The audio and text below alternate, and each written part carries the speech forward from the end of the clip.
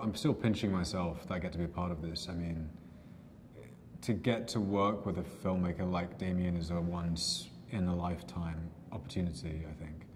And not only Damien, but then the people he surrounds himself with.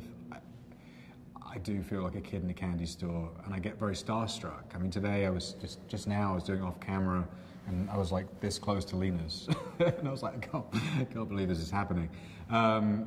So it's a really unique thing to get to do something like this, and then also to play a character who has such significance in film history. It's all been kind of too good to be true. The way that Damien works is, he's the most observant director I've ever worked with. He sees every little thing that you do, and that gives me a tremendous amount of security as an actor, because I know that he's not missing anything. And it makes me feel like everything's being curated. And honestly, I think what that does is takes a bit of the responsibility of myself. I know that I'm in a director's movie, and he has a true vision for what he wants.